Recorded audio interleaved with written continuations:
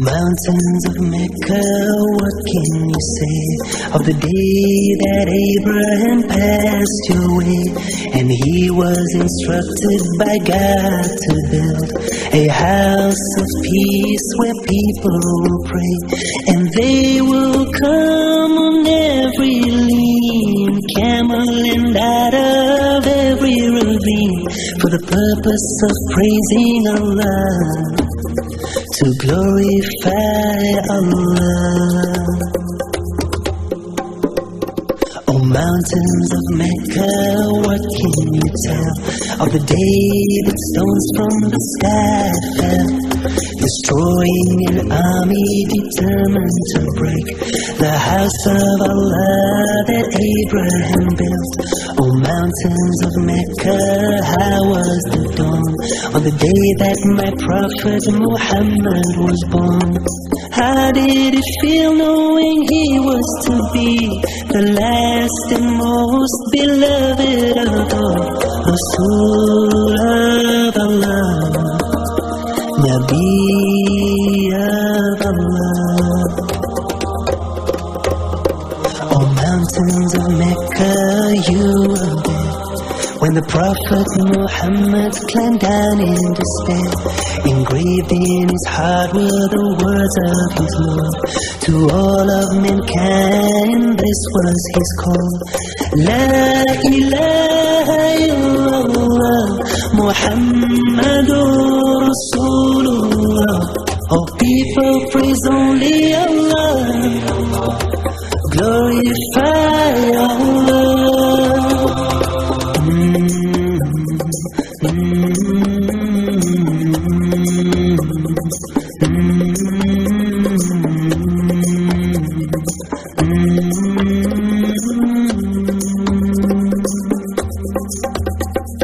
Mountains of Mecca, how did you mourn on the day that the beloved returned to his Lord? And up till the last breath escaped from his lips, he prayed that his ummah would find success. O mountains of Mecca, how will it feel when the earth shall quake and tremble with fear, and we shall be gathered together to stand in the court of Allah. Alhamdulillah Rabbil Alameen, thumma salatu wa salam ala Rasulil Kareem wa ala alihi wa ashabihi ajma'in, wa man salaka tariqahu illa antakumus sa'ati. All praises are due to Allah subhanahu wa ta'ala, the one who out of his infinite mercy has preserved our lives till this very day, another lovely Jummah. We say to you, our listeners out there, Assalamu alaikum wa rahmatullahi wa barakatuh. You are listening to Al-Islam, the religion of peace, on your dazzling station, FUTA Radio 93.1 FM. With you today, I am Sadiq Allah, and I'll be taking you through this episode of the program. Now, inshallah, today we shall commence a new discourse. This is something that is very pertinent at this very era of ours, this particular time. It is very, very important. I wouldn't use the word quintessential, but this is very, very important for all of us out there, Muslims, non-Muslims, for every one of us. I will be looking at the concept of institutions for character formation, the family. Institutions for character formation, the family. I have with me in the studio our guest. He is one who is a regular. He is the Imam of the Federal University of Technology, Akure. My name is Architect AbdulGaniyyu Dhikrullah, and he is one who you know very well. You're welcome to the station today, sir. Assalamu alaikum. Wa alaikum salam wa rahmatullahi wa barakatuh. Yeah, you're very welcome to the studio once again. Thank you. Like I was saying, we'll be looking at the concept of institutions for character formation. Institutions for character formation. If you listen to the news earlier this week, we had something about the Minister of Culture and Ethics in Uganda saying something about trying to reduce, or to some extent, this issue with regards people putting on miniskirts in the public. It was saying something about bringing in a law that will prohibit females from moving around in such manner. Of course, there were uprisings, or rather, there were uproars, but to think about it, this is not the first time or first place such a thing will happen. Someone trying to limit or moderate, whatever word you want to use, how people appear. In the same vein, when you move around in the public today, you have reasons to question the way in which people act, the manner with which people act. You have reasons to question their morals, ethics, character. All of these things happen today, especially in this 21st century of ours. There are too many things to put in place. Unfortunately, however, we are aware that the future of tomorrow, we say our kids are the future of tomorrow. And so everybody attests to the fact that these things start from the home. These things start from the home, which makes the home, the family, at the crux of this issue of character formation. And that is what we'll be looking at today, institutions for character formation. Inshallah, when we come back from this break, I'm going to hand the Imam over to you and let us learn from him. Please stay tuned. People who all saw their lives like empty boxes. They looked around the world collecting up the things they liked. They filled their lives in boxes with the goodies that they gathered, and they all felt in control, content, and they all felt alright. They climbed inside their boxes. They settled with their trinkets. They neither looked nor learned much more and closed their lids up tight. Once they'd fastened up their boxes, they smiled there inside, and they all thought in their darkness that the world was clear and bright. But the world is not a box. There's no lid, no doors, no cardboard flaps or locks. And everything in nature, from the clouds to the rocks, is a piece of the puzzle of the purpose of man. It's a piece of the peace of Islam. Along came a wandering... Now, you're welcome back from that short break. Institutions for character formation, that is what we are looking at today on Al-Islam, the religion of peace, on FUTA Radio 93.1 FM. Imam, you are welcome once again. Thank you very much. Yes. Firstly, I like to say there are quite a number of institutions for character formation. The socialization process itself tells us that you have the family, you have the school, and then you have worship places. Let us take it up from there. Institutions for character formation. أعوذ بالله من الشيطان الرجيم بسم الله الرحمن الرحيم ثم الصلاة والسلام على أشرف المرسلين سيدنا مولانا محمد ابن عبد الله صلى الله عليه وسلم وعلى آله وصحبه أجمعين. We thank Allah for granting us this opportunity once again to be alive, even though most of us does not really deserve to be alive. But for still planning our life up to this time, we have no choice than to continue to thank Him immensely for this rare opportunity. We seek the choicest blessing of Allah over the noble Prophet Muhammad sallallahu alaihi wasallam, members of also these companions who are our model par excellence. May Allah continue to be with them and everybody that believes in Allah as His God and Creator to the day of judgment. Amen. Well, there's no denying the fact that man has been said to be a social animal, somebody that develops by interacting with people.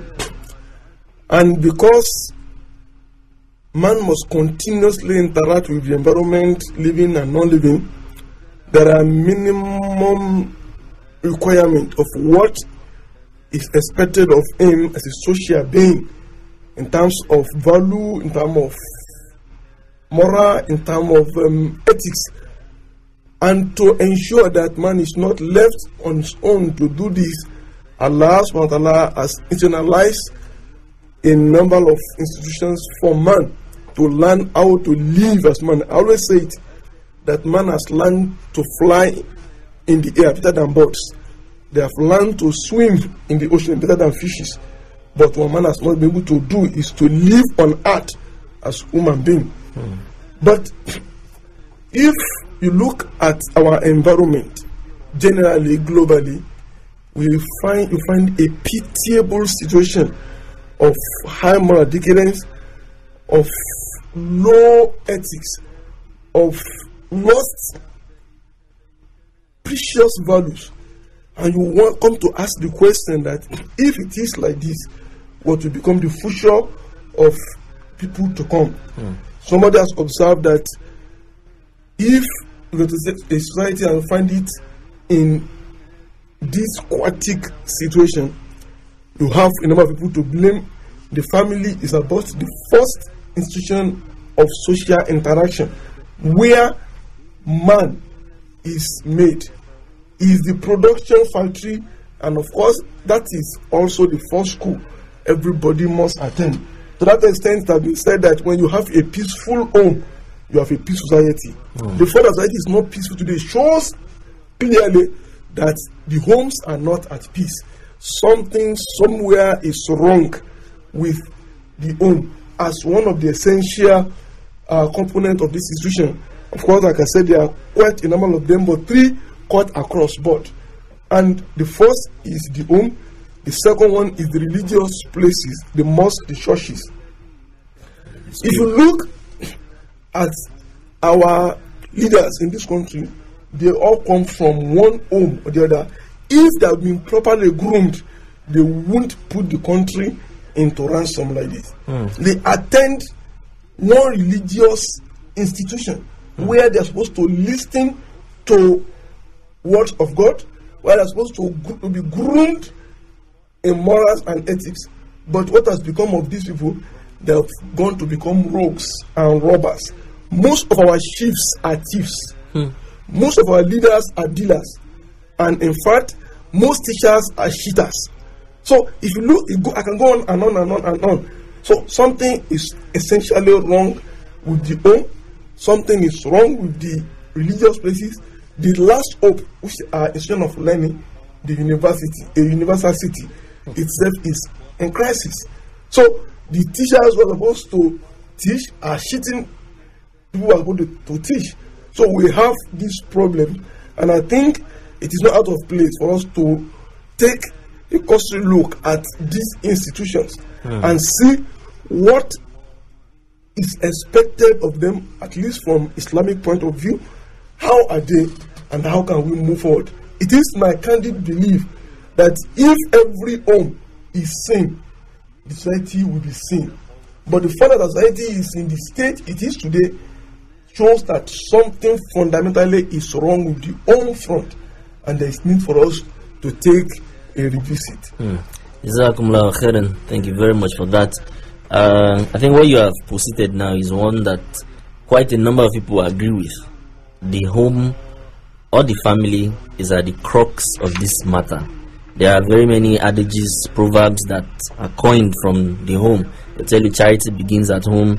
A lot of things have to do with the home. And I think at the center of this also is religion.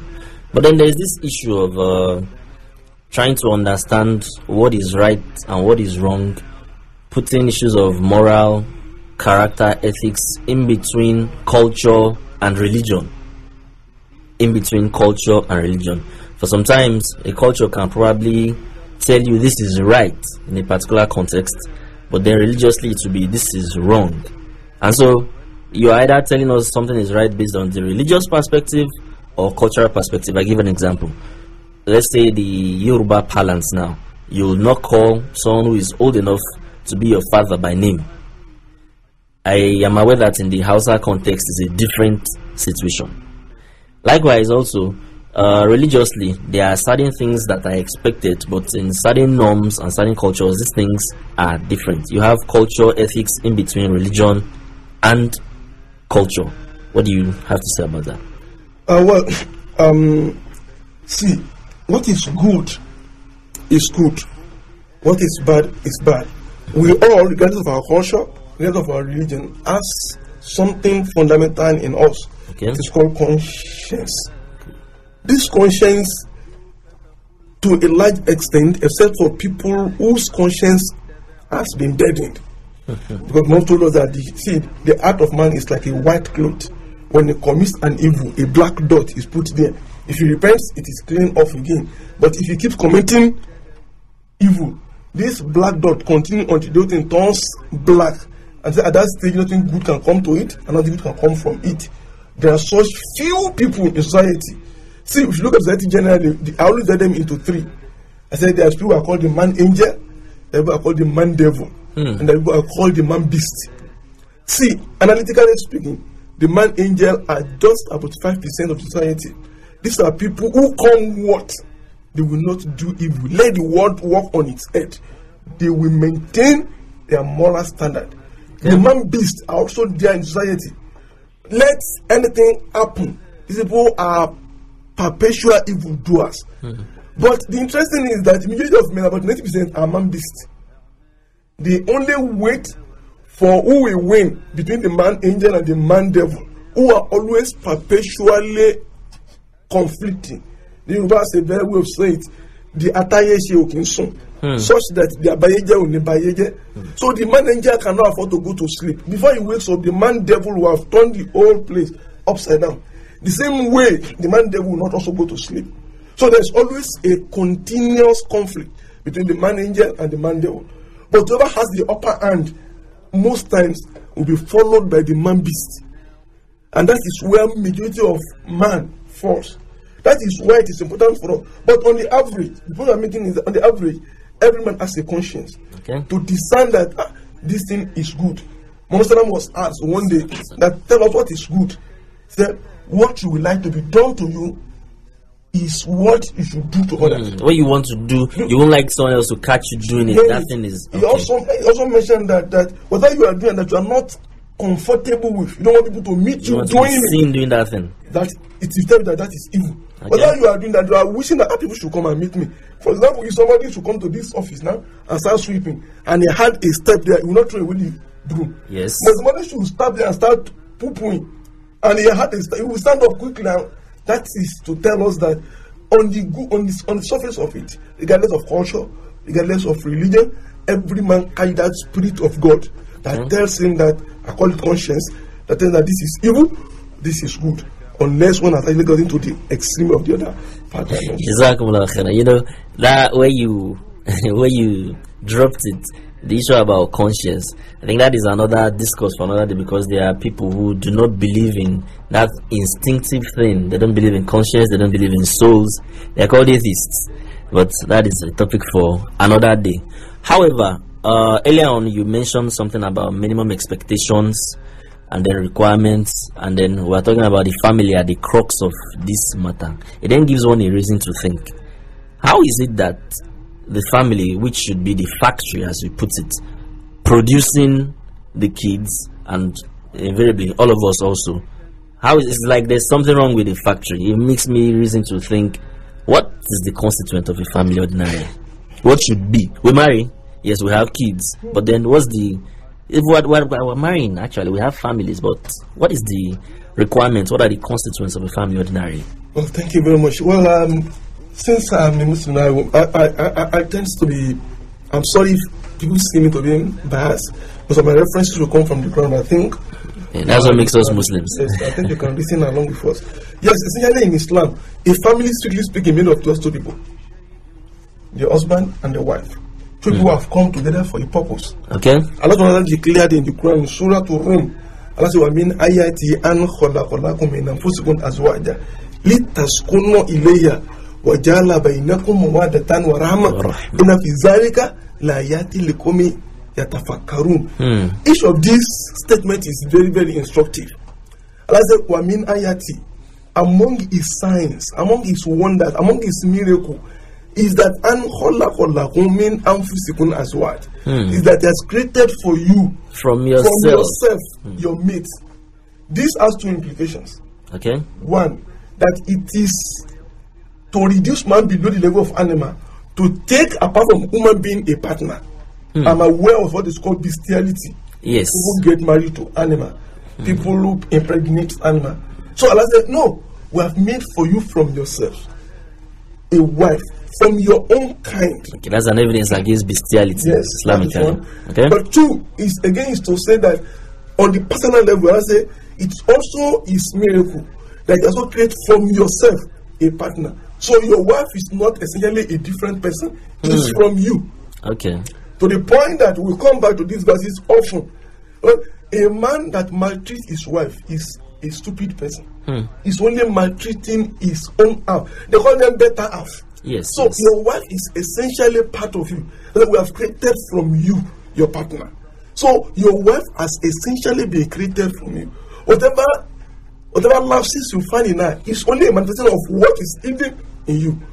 That Allah say, we look at Allah say, that was created for you from your wife. Why? Okay. Why should God create for us partners from ourselves? So that you can find repose, contentment in them. So if you ask me what is the essence of family, it is to find contentment. So many philosophers have spoken about this.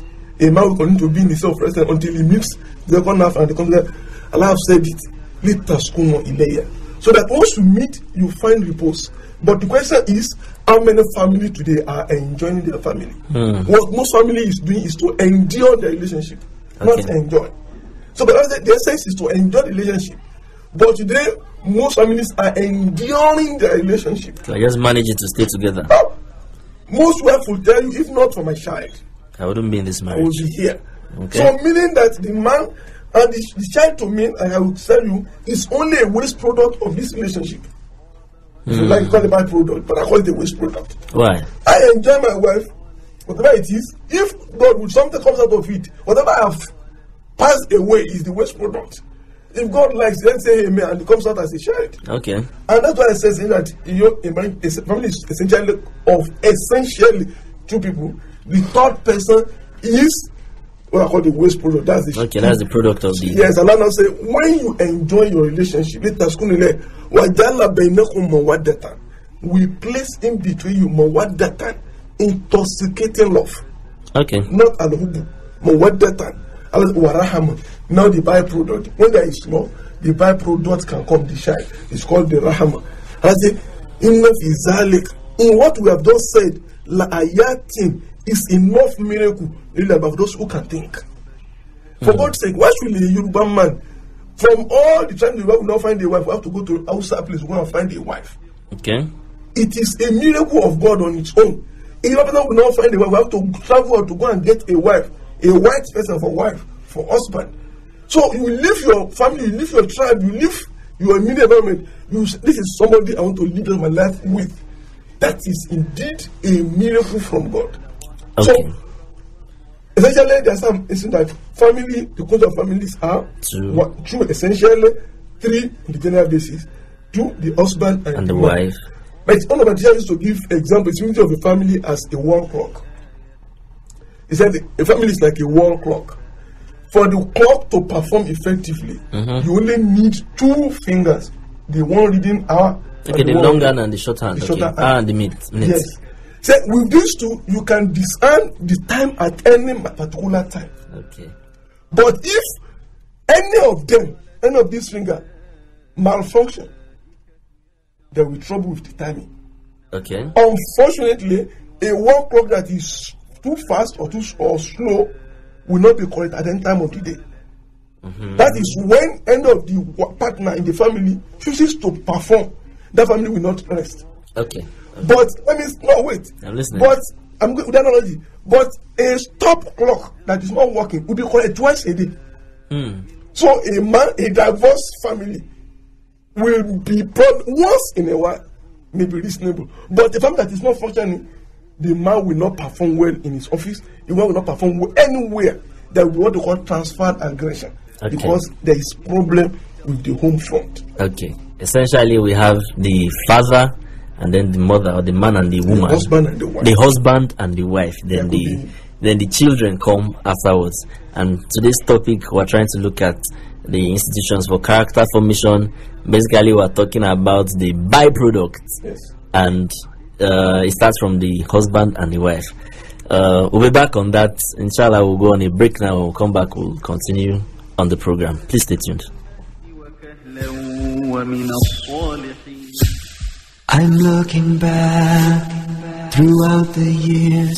To breathe is hard, and my eyes are choked with tears. Your face and hair are full of light. Now it will soon be time to go. I feel you feeling calm now. Did the angel let you know? For all the wisdom and tea you gave to me, let me offer something now so warm and comforting and sweet. Can you hear me whisper to you as you sleep? La ilaha illallah. Did you always understand? Can you feel me take your hand? Flowers, houseplants and I, you helped us grow. Now, as I hold your cup, how were you and I to know? I'd care for you and look for hints of paradise as I bend to wash your feet. Our minutes fade like photographs of crowds from an evening street. For all the wisdom and tea you gave to me, let me offer something now so warm and comforting and sweet. Can you hear me whisper to you as you sleep? La ilaha illallah. Did you always understand? Can you feel me take your hand? I dreamt we sat in the kitchen like we used to having tea. The apparition vanished as in life's reality. We will meet again is what I'm sure I felt her say. Alhamdulillah wa salatu wa salam ala Rasulil Kareem. Yeah, welcome back. In case you are just joining us, you are listening to Al-Islam, the Religion of Peace on FUTA Radio 93.1 FM. And we are looking at the institutions for character formation, the family, at the crux of the matter. Just before we went on the short break, we have been listening to the Imam. We have tried to look at the basic institutions for character formation, where we mentioned briefly about other institutions like places of worship, the school, and then the family. And then we have posited that at the crux of the matter, like we have said repeatedly, is the family. The Imam also made us realize that the family essentially has to do with the husband and the wife. And in his own words, the child is the byproduct of the family.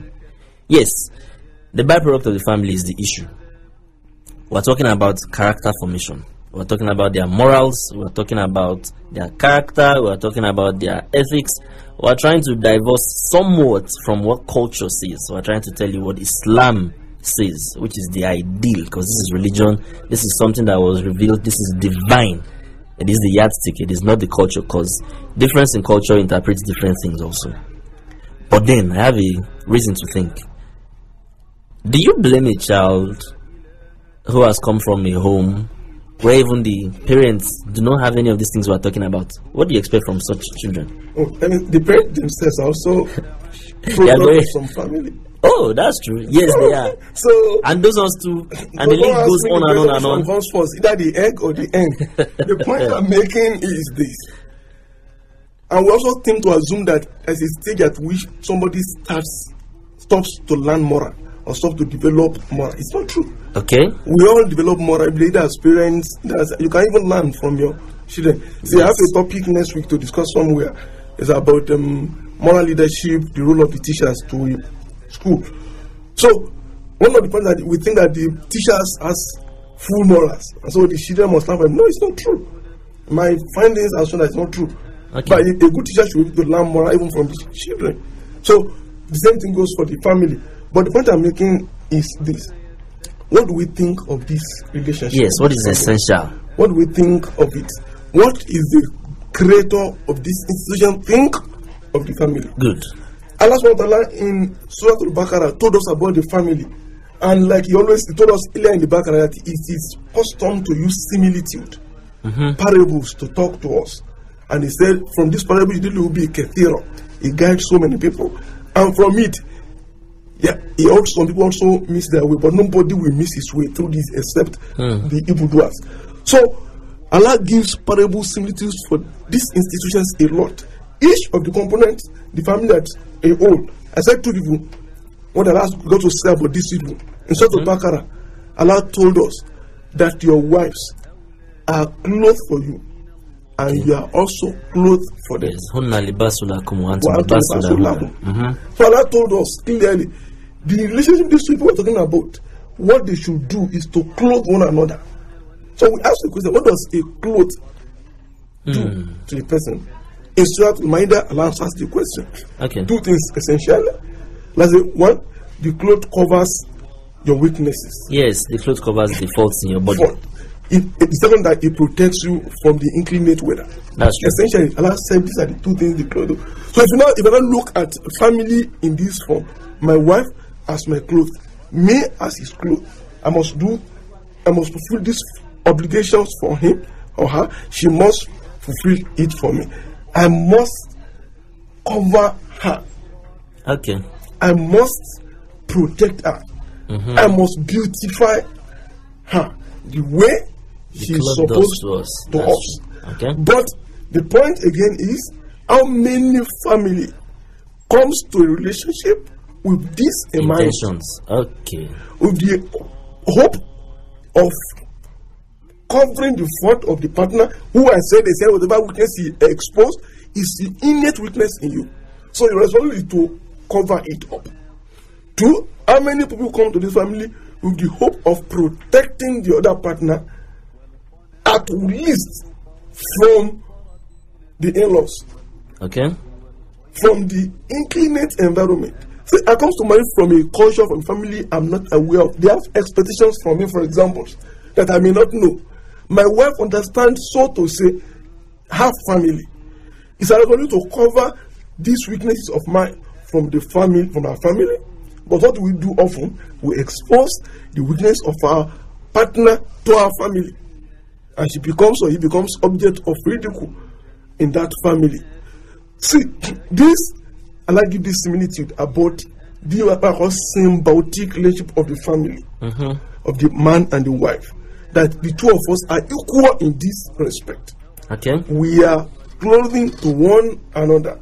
We must protect one another. We must cover one another. We must beautify one another. But in particular, Allah spoke about the man.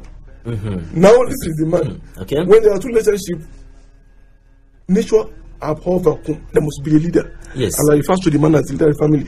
But in a term that is impregnated, in Surah An-Nisa, Allah says, "Ar-rijalu qawwamuna 'ala an-nisa." Yes, yes. Allah says, men are the pillars for women. Okay. Qawwamuna 'ala an-nisa. They are pillars for women. When I ask a question, I forgot to say, most men boast about this, most Muslims. Yeah, we are the man of the house, we are the pillars of the house. But you don't have to ask a question, what does the pillar do? Okay.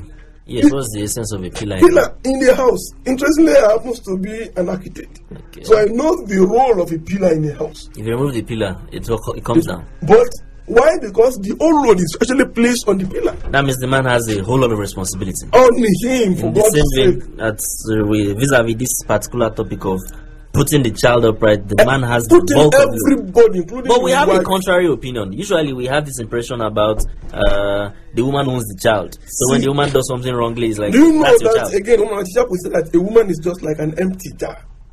How do you mean? If you put a jar here and you put white liquid, everybody say, go and bring me that white jar. If you put a red, go and bring that red bottle. If you put a black, meaning that on the face of it, a woman, so I'm sorry to say, use this one, empty. So whatever you put inside, that will reflect. So eventually, the owner is still on the man to put the right content in the woman. I always tell you that there are, say, women by nature are groom. In fact, they call them bride, and they call the man the bridegroom on the day of the wedding. These are not for the fun of it. The wife is the bride, the man is the bridegroom. Somebody must groom the bride. And we know what it takes to groom somebody, meaning that he has to be nurtured, groomed to maturity. Somebody has started the job in the name of father. Okay. He will groom the child to a point, the daughter to a point, and say, oh, well, this is how far God has helped me. We hand over to the husband. You continue. So you go, the bridegroom. You dance around. They are telling you that, oh man, you have a responsibility to groom this woman.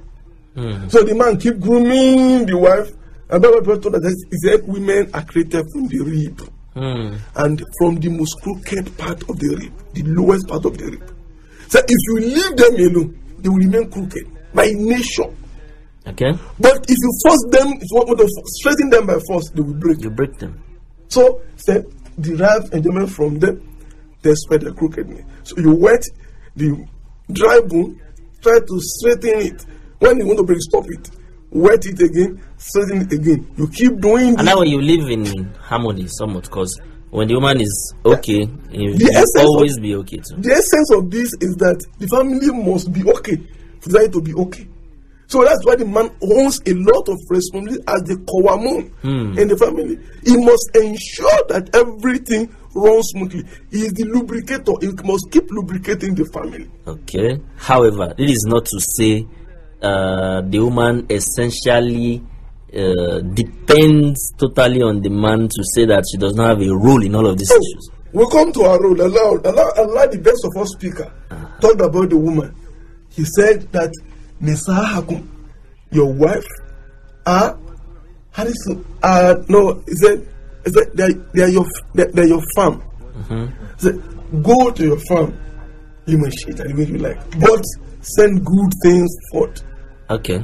So that is again in Surah Al-Baqarah. So that spoke about the wife and said they are your farm. Oh, again a mischievous man will say that they're my farm, and I said we should go to our farm the way we like. So anytime, anywhere I like, this woman lie down, let's have it. That is the meaning of a farm. But I said no, for God's sake. It shows that women are like farm. There are different types of soils. Okay. We have the loamy soil, we have the sandy soil, we have clay soil. The same way we have women in varieties. Okay. And so it brings on man a number of responsibility again. That one, you want to take a wife, you are going into farming. Marriage is essentially farming. And farming, for a successful farming, there are at least 5 essential components. Yeah. We look at this. But if we start with the type of soil I've gotten. Yes, I want to farm. I acquire a land. Unfortunately for me, what I got is a sandy soil. I will be stupid to plant the same thing with a man who have gotten a what? A loamy soil or a clay soil. So in other words, comparison in marriage is one of the beginning of problem. There is no room for comparison. Don't compare your family with anybody. Okay. Everybody has gotten a peculiar land to farm. And therefore, if you must farm successfully, you must have a general knowledge of agriculture. Okay. In other words, have a general knowledge of marriage, what is expected. 2, have a particular knowledge of the product you want to invest in. Okay. Vis-a-vis the type of like what you are getting. In other words, family, you must have a particular knowledge of your wife. Everyone has come from a background, a family, a culture. So you must have an understanding of this peculiarity of this family. Yoruba is very rich culturally. They have what they call oriki, and this oriki has a lot of implications. There are things that the Jebus are known for. There are things that the Kritis are known for. There are things that the Egbas are known for. So if you are married from Ekiti, you must know what generally are Ekiti people known for. Oh, very stubborn people. They don't take nonsense. Things like, so if you marry a wife from Ekiti and you think you can take her for a ride, you are joking. So you must be ready for that. You must, within the Ekiti, there are peculiar families. There are families that don't last, who don't stay with husband till the end. Oh, these are generic. They have that history. So you must know the history of your parents. I tell you that one of the problems we have today is that we get to university, we see a beautiful girl, oh, I love you. The next day we're on the altar. We got it wrong. So that's why when we talk about how should people come together, you know that one of the reasons we are getting it wrong today is the way we meet and the way we form family. But that's that's still far. But apart from that, when you know have a particular knowledge of the product, you must also know that farming is a serious business. There is no part-time farming. No part-time farmer will be successful. Either has people working permanently on the farm, why is or is himself, they are working permanently. That's true. So there can't be a part-time marriage. A man and a woman who are choosing to go to marriage must be ready for hard work. Okay. Marriage is indeed hard work. I always tell people when they get married, I say, you have sent yourself to life imprisonment without the option of hard labor, without the option of fine. No fine, hard No, labor. see, marriage is about the only situation in life that certificates are given before learning. On the day when they give certificate of marriage, you have not started learning at all. Then you have the congratulations for what you have not learned. So you go into it with all this. Okay. The third thing is that, of course, it requires a lot of patience, like farming. Okay. Why? There is no product I'm aware of that you plant today and you reap today. So you must have patience with the woman. You must be with your husband. These are people who are coming from two different cultures. They are coming to meet. There will be a lot of frictions, but there are ways to lubricate this friction. Finally, it requires a lot of prayer. Okay. As a farmer, you can plant, you can do all this. You must pray for rain. You must pray for sunlight. The same way a married man must continuously pray. Note, the family that prays together stays together. The family that prays together, if in your family the name of God is two, that family cannot be successful. There must be one name for one God in that family. So that family that prays together must stay together. Jazakumullah khairan, Jazakumullah khairan. Thank you very much, Imam. Basically, from those things you have put forth, I'll say I understand now that the family being the crux of the matter for character formation, there's a particular role on the man. It's a very, very heavy one, contrary to what we have as the order of the day now, expecting the woman to take care of it. Unfortunately, things have even changed now. We can all be under the same roof, but be in entirely different worlds. The man is on the TV, watching the TV, CNN. The woman is in the room talking with a couple of friends on the phone, discussing about next Saturday what we're going to put on. And then the child is somewhere there with the BlackBerry, he's tweeting. Everybody, entirely different worlds. Watching pornography. Now I'm even imagining he's not